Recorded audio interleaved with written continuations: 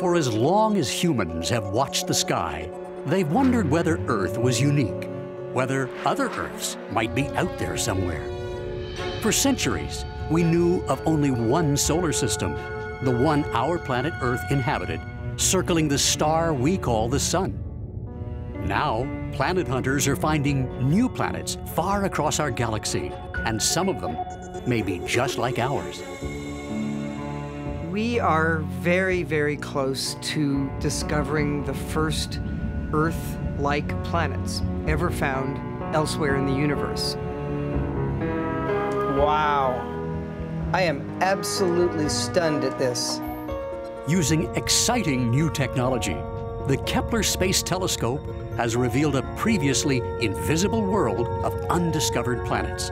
And if many are Earth-like, can there be any doubt about life beyond our solar system? The chance that life is out there somewhere, in my mind, is 100%.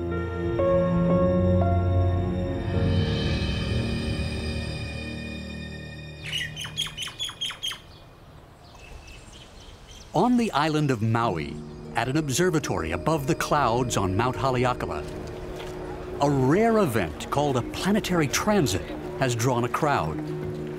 Standing on the rim of an ancient volcano, 3,000 meters above the beaches, amateur and professional astronomers are about to watch the planet Venus cross between the Earth and the Sun. Yeah, right there. You see? First contact. Yeah, we got it. Wow. Transits of Venus have been observed since the 17th century. Yeah, this is cool. But now, modern planet hunters can see something the early astronomers never could. As soon as Venus begins its trek, the brightness of the Sun dims ever so slightly. With new super-sensitive light detectors and a space-based telescope, astronomers are now looking for the dimming of light caused by otherwise undetectable planets crossing in front of distant stars. Transits have come to the forefront of astronomy again, and in fact transits are turning out to be one of the best ways to discover a twin of the Earth orbiting a distant sun.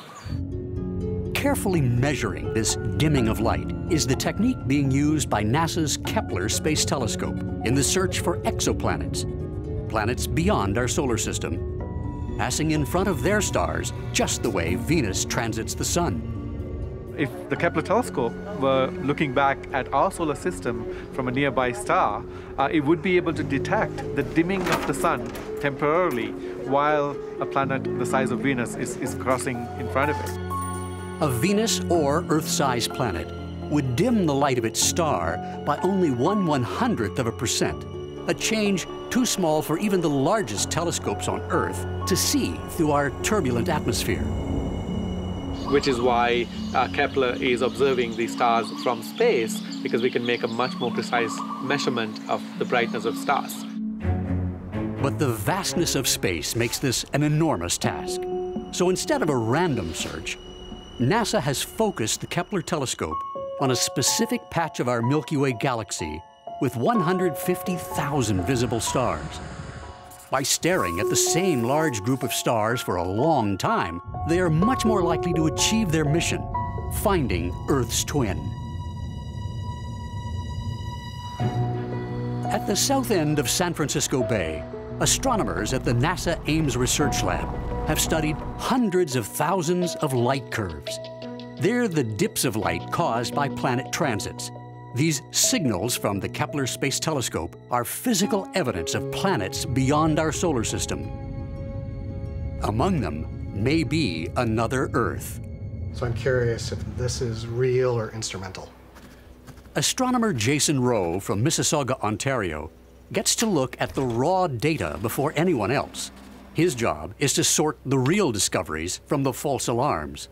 A brief look into this suggests that we have about 50 very preliminary candidates that may be very small.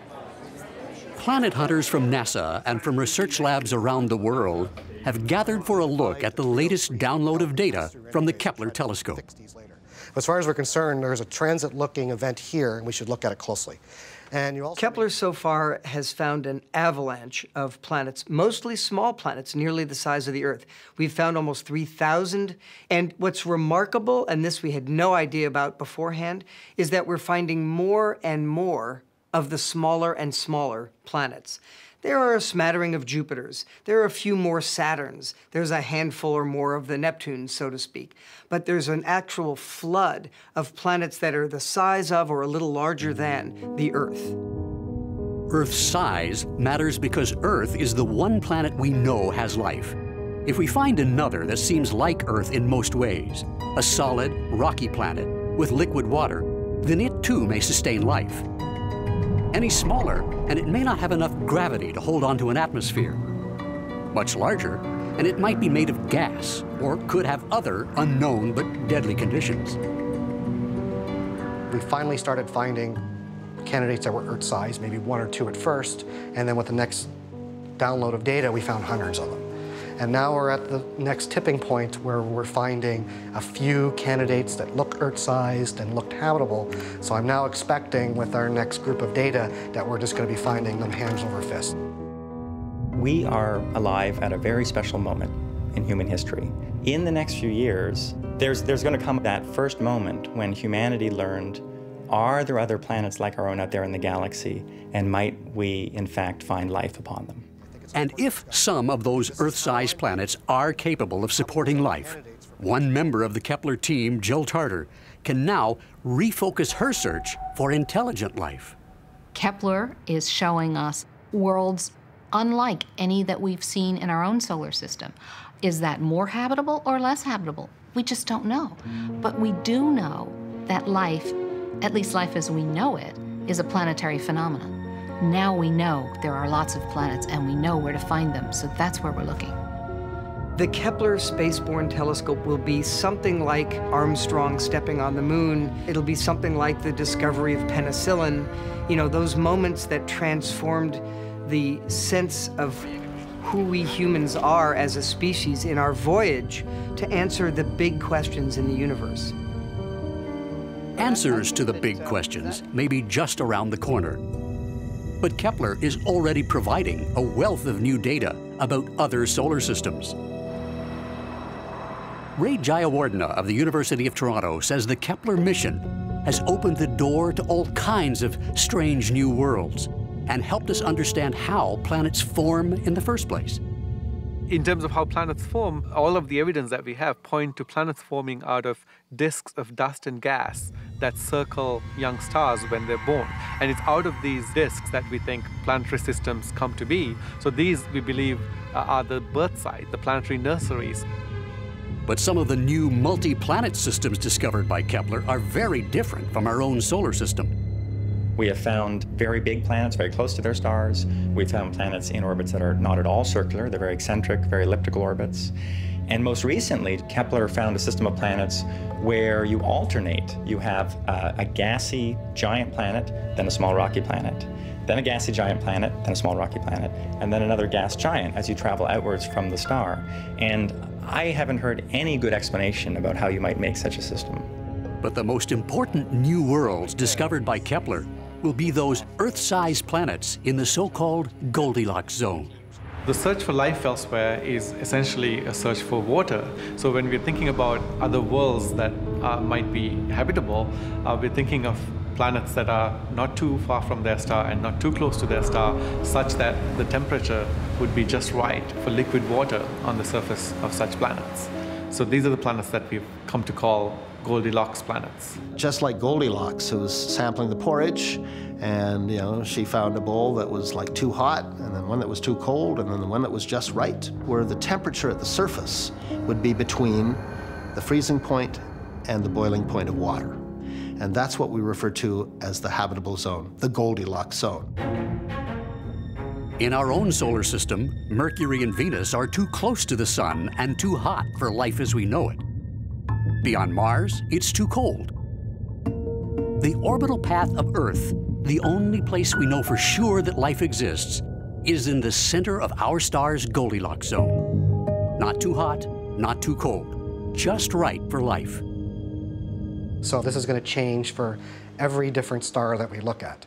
So if the star is much hotter, then we need to find planets that are in further orbital zones or in further orbital periods. Likewise, if the star is cooler, we'll be looking for planets that are much closer in. Finding distant stars that are similar to our sun is one thing, but how do you find planets? Tiny specks by comparison, so small you can't even see them. Of all the planets Kepler has discovered so far, not a single one has been seen through a telescope, much less by the human eye.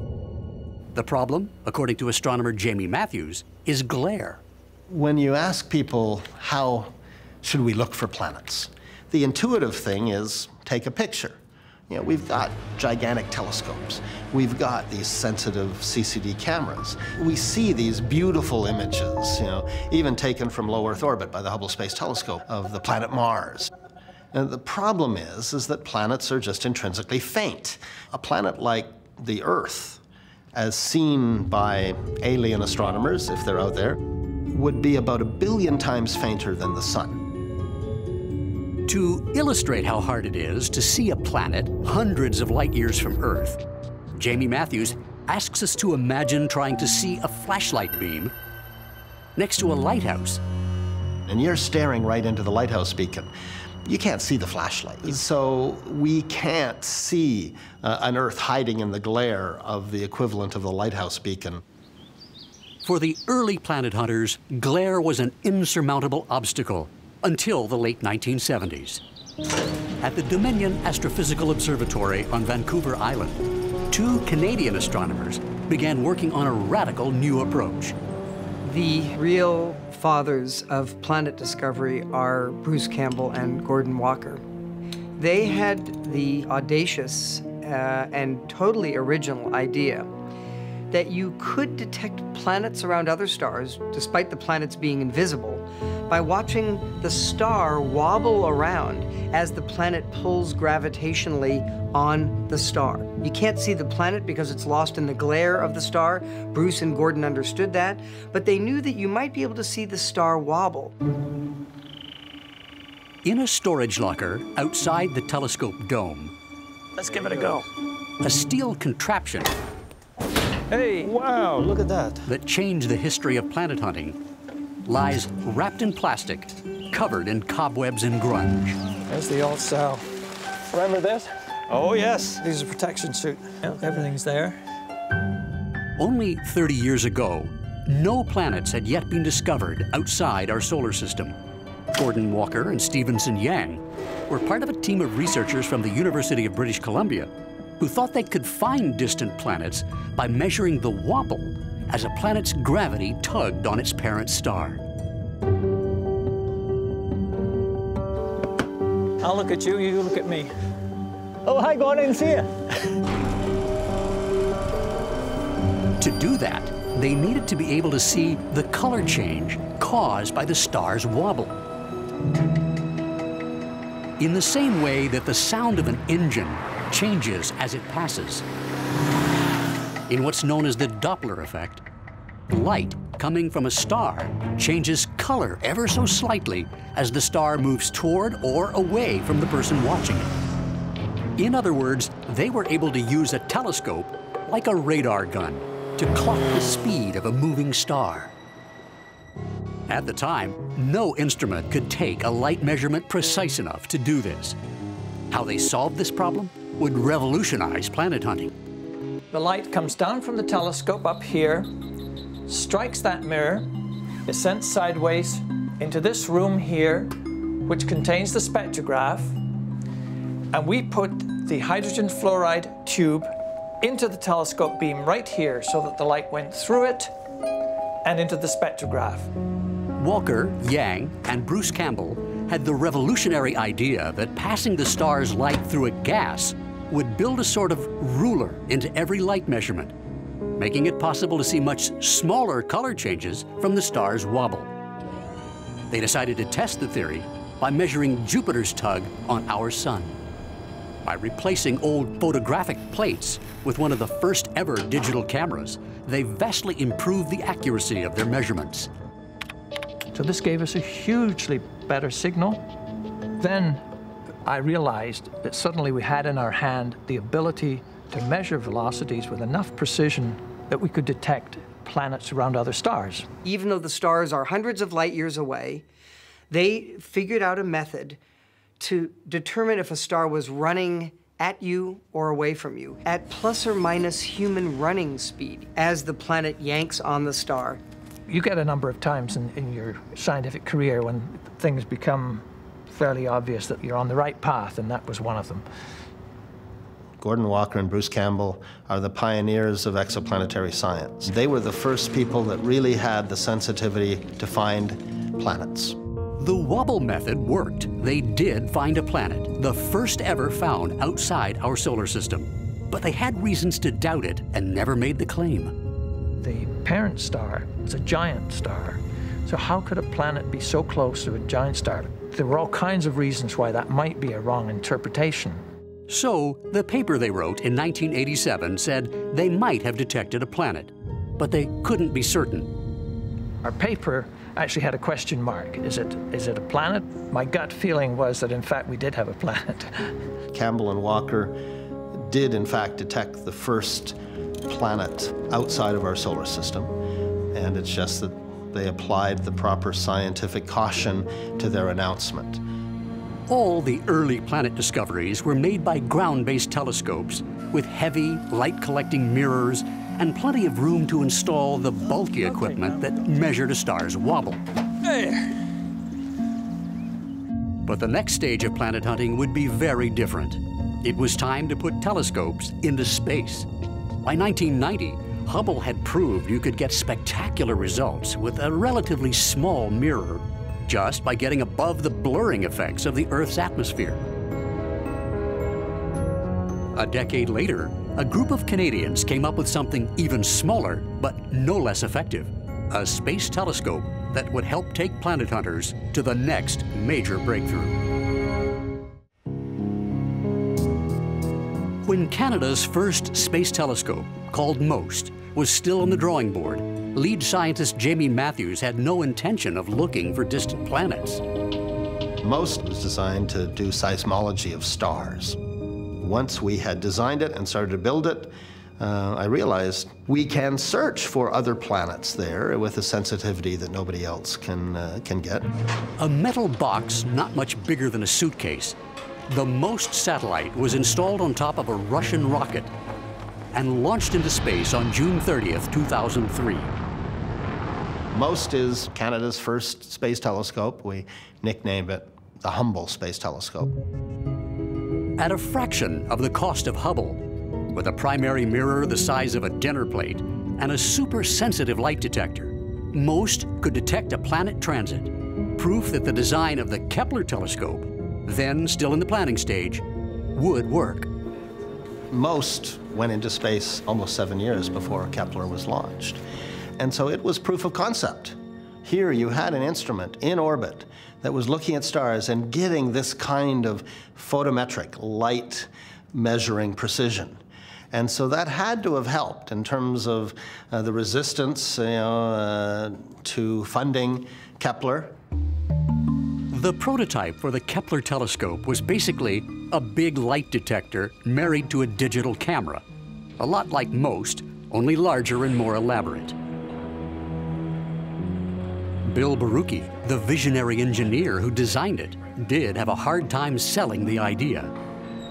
It took 2 decades and 5 different proposals to convince NASA that the Kepler telescope would work. The success of Canada's MOST project and confirmation that distant planets were indeed out there, causing stars to wobble, helped turn the tide. In March 2009, a Delta II rocket lifted Kepler off the pad at Cape Canaveral. The mission objective was to find Earth-like planets by conducting a survey of 150,000 stars in our Milky Way galaxy. A grid of super-sensitive light detectors captures images that are streamed back to Earth, masses of new data every year. The Kepler mission requires these large numbers of stars, 150,000, because it's so rare that a planet will have its orbit so nearly edge-on that the planet happens to cross in front of the star, blocking the starlight. Most of the planets, of course, reside in randomly tilted orbits, 30 degrees, 60 degrees, maybe, face on. But in fact, the only ones we can see with Kepler are the planets that actually just cross right in front of the star.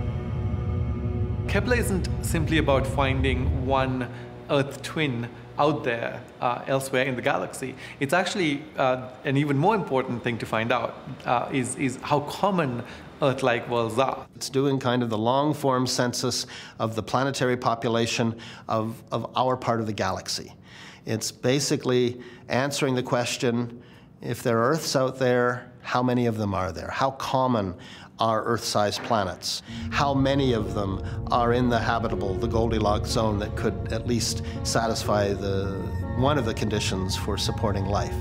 Among the nearly 3,000 possible planets discovered thus far, they've found big ones, small ones, hot and cold ones, even a planet named Kepler 16b that circles a double star, so it would have a double sunset every day, just like a scene from Star Wars. The nice thing about this one is you can see a beautiful looking transit up there. It's quite clear that it's a transit. With each new download of data, they get a little closer to finding a planet the same size as Earth in the Goldilocks zone. Final confirmation of the Kepler discoveries will be made by a ground-based observatory like the twin Keck telescopes in Hawaii. After watching a star blink from a transit, you need to see it wobble, just to be sure. Keck's primary mirrors are each made of 36 hexagonal segments, operating as a single unit, more than 14 tons of ceramic coated with aluminum. At the top of the dormant Mauna Kea volcano, above most of the moisture and turbulent air that can blur a telescope's image, the Keck Observatory has the best possible view of the same stars that Kepler has been tracking. But instead of watching 150,000 of them at once, Keck will zoom in one star at a time to rule out false positives. Laser beams create an artificial star 20 kilometers up to help telescope optics adjust for the remaining atmospheric interference, taking most of the twinkle out of the real stars and creating images as sharp as if taken from space. The control room is below the clouds and halfway down the mountain, where astronomers like Jeff Marcy and David Soderblom will work through the night on a long list of Kepler targets. We have various goals with these observations. The primary one is to verify that the planets actually exist, that we weren't being fooled by the data. They are linked by a live video feed to the telescope operator at the top of the mountain and to a research colleague in Berkeley. How's the seeing, Joel? I can see fine. And this is the one that's really of interest, this KOI, Kepler Object of Interest. That's awesome. The light spectrum of each star is examined for the color shift that indicates the wobble from the pull of a nearby planet.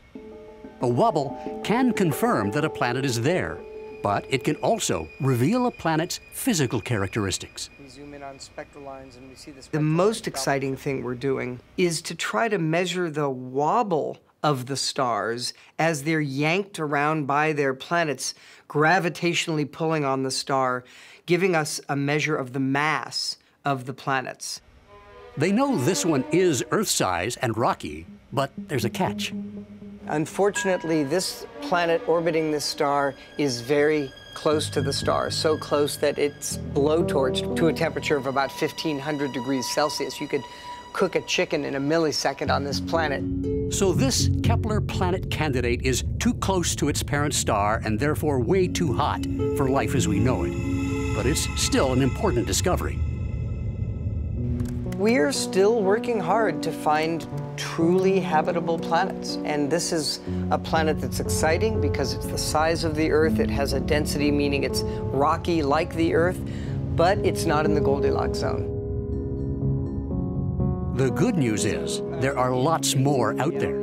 All of the planets Kepler's found that are between an Earth size and 4 times the size of the Earth. There's just this huge swath. We knew nothing about that before Kepler. And then look at all these planets that are smaller than the Earth. Incredible. The Kepler team is confident that Earth's twin is there in the data, and the holy grail of astronomy may be found within months.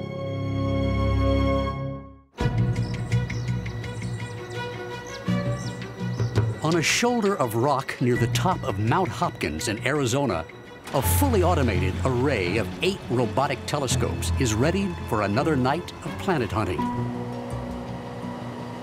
This is the Mirth Project.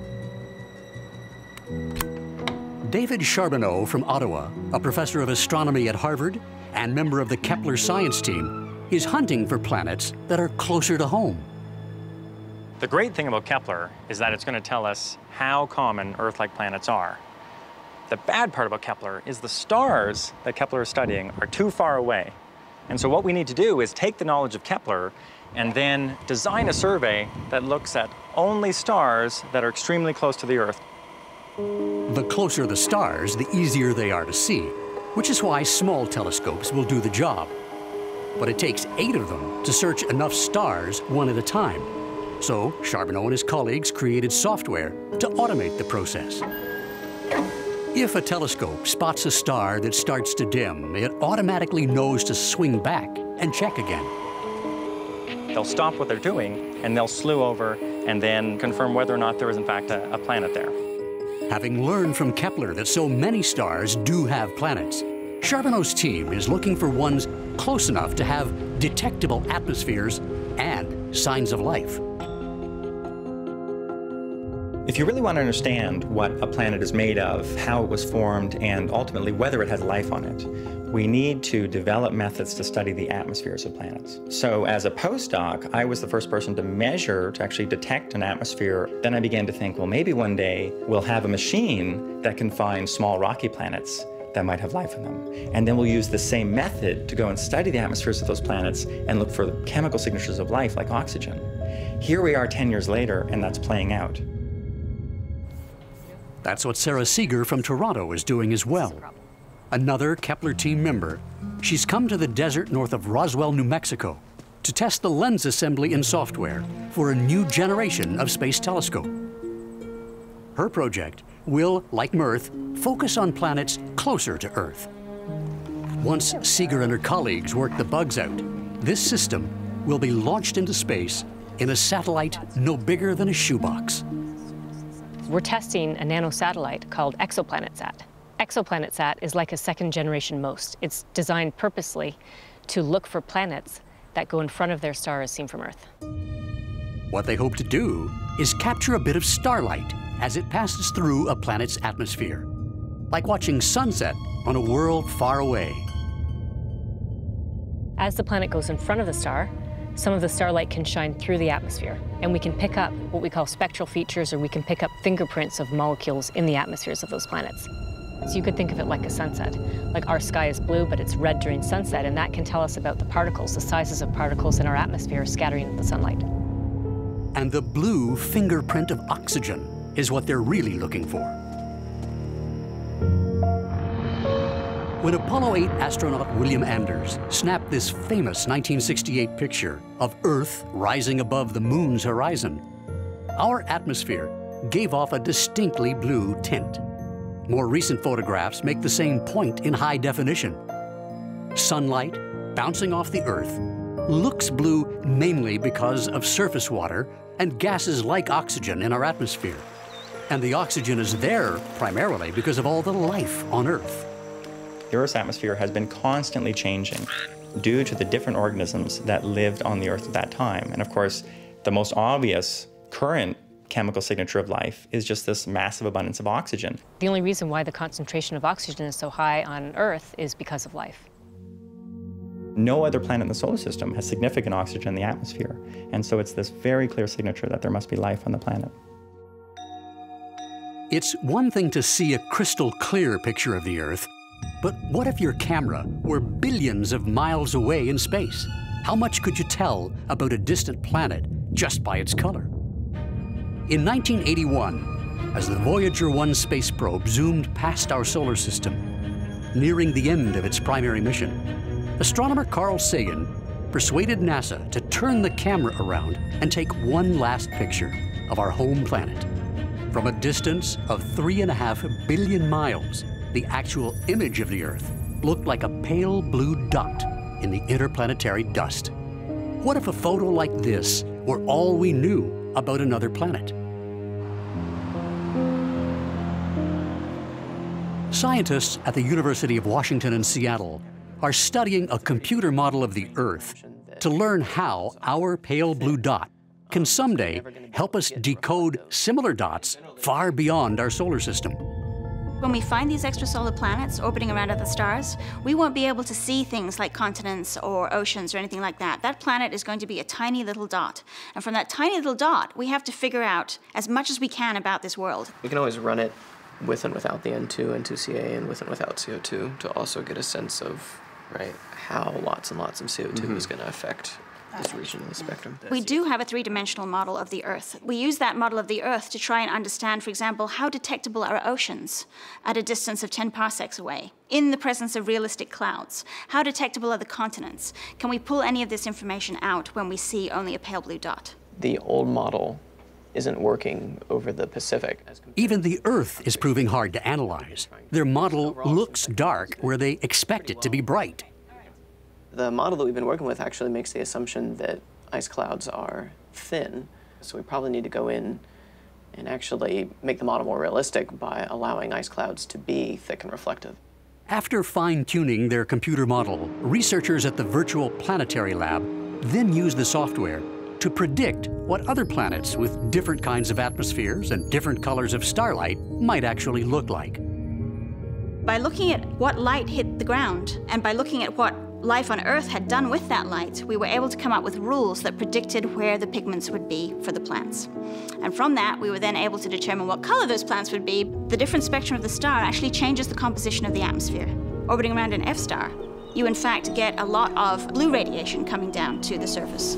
And so the plant was able to use that, which meant that its color was probably more likely to be in this sort of yellow-orange range, rather than the typical green that we see on the Earth. What we're doing now is we're evaluating all the gases produced by life on Earth. And we're asking ourselves, in a different environment, on another planet that might be bigger or smaller or have a different atmospheric composition, which of these gases might appear and might be able to accumulate in the atmosphere and be observed by us as biosignature gases. So we hope to see gases on other planets. It might not be oxygen, it could be something else that shouldn't be there, and that we then can assign some kind of probability that life is on the surface generating that gas. The big challenge, of course, is we wouldn't know whether you're looking at green slime or a civilization.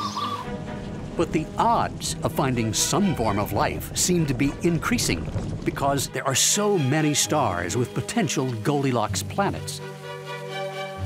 Our sun is so bright and so hot that life as we know it would be impossible on nearby planets like Mercury and Venus. But many of the Kepler stars are cooler and smaller than our sun, which means a planet like Venus in the same orbit around a cooler star might be able to sustain life. In other words, there may be more Goldilocks planets than we thought. We have two good candidates right now that look like they're Earth-sized and they're in around cooler stars. So as we characterize and understand the stars better, we'll also be able to characterize what is the Goldilocks zone around those stars. But there may be a problem redefining the Goldilocks zone, because even if the star is cooler, a closer orbit may cause such strong gravity that the core of the planet overheats, creating a volcanic surface inhospitable to life. That gravitational squishing results in energy being deposited into the planet, which can heat the planet up. And in some extreme cases, it's possible you can boil off an ocean that way. At this point, nobody really knows where the Goldilocks zone would be around a cooler star. But these modern-day Galileos remain optimistic that they will find Earth's twin and that there will be life out there. The next obvious question is, could it be intelligent life?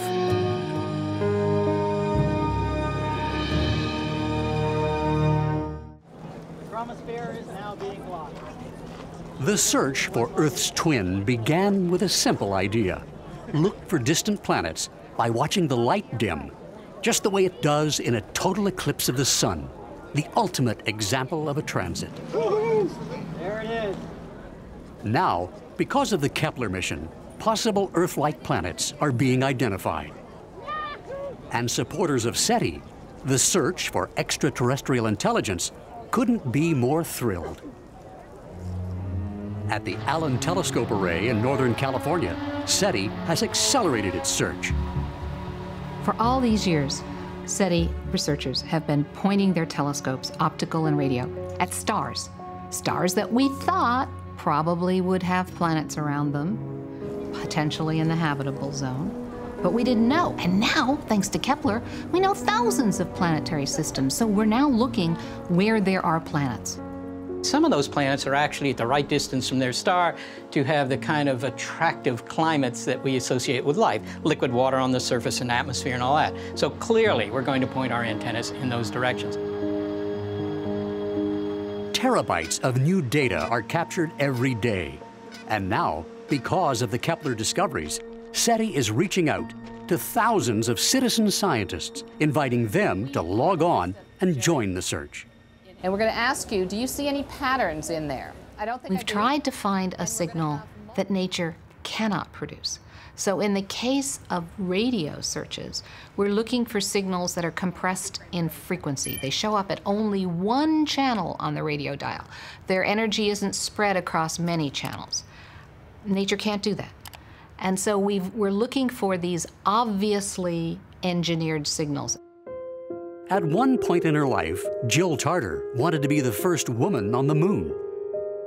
She became an astronomer, the inspiration for Jodie Foster's character in the movie Contact. She's now a member of NASA's Kepler science team, but her passion remains the search for intelligent life beyond our solar system. What I got really excited by when I was leaving graduate school was the idea that suddenly there was some technology, the tools of the astronomer, that would allow us to do an experiment, to make an observation, to try and answer this old, are we alone question. Being in the first generation that could ever do that, I just was hooked. While SETI searches for a signal from ET, in Hawaii at the Keck Observatory, the Kepler team has made another discovery. A significant number of the planets they found appear likely to have water. Wow. I am absolutely stunned at this. We're discovering planets like Kepler-22b that are, frankly, water worlds. We sometimes call them mini-Neptunes, other people call them super-Earths. What does it mean that we now realize we have a universe teeming with these water worlds? No, they're probably not continents on them, but they have a swimming pool that covers the whole planet. In those pools of water, the biochemistry of life will happen. Over the billions of years, how could that not happen?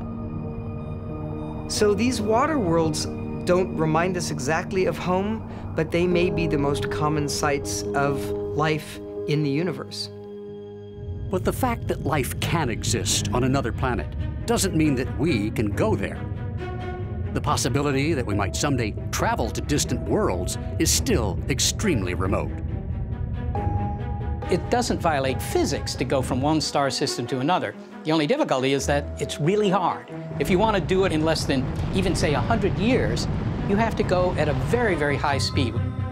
Our fastest rockets go at about 7 miles a second. And that's great if you're going to the moon or Mars or other places in the solar system. But if you're going to the stars, that speed, impressive as it is just not good enough. I mean, at that speed, to go from here to the next star, Alpha Centauri system, that would take you 70,000 years. Interstellar travel is impossible. We cannot travel to the stars by any physical mechanism that we know about right now. So Star Wars, whatever, these things are great stories, but they have nothing to do with reality. We are not trying to find escape routes. This isn't a safety net for humanity. It is in a way, though, because if we are going to be better tenants of this planet, we need to study other planets. We will never really fully understand the Earth until we have a sample of other Earths.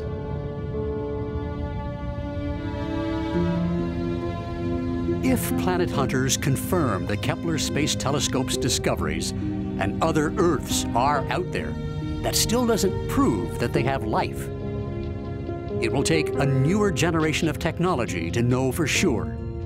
The robots of Mirth, ExoplanetSat, and the upcoming James Webb Space Telescope. Our galaxy has 100 billion stars, and in our universe there are upwards of 100 billion galaxies. So the chance that life is out there somewhere, in my mind, is 100%.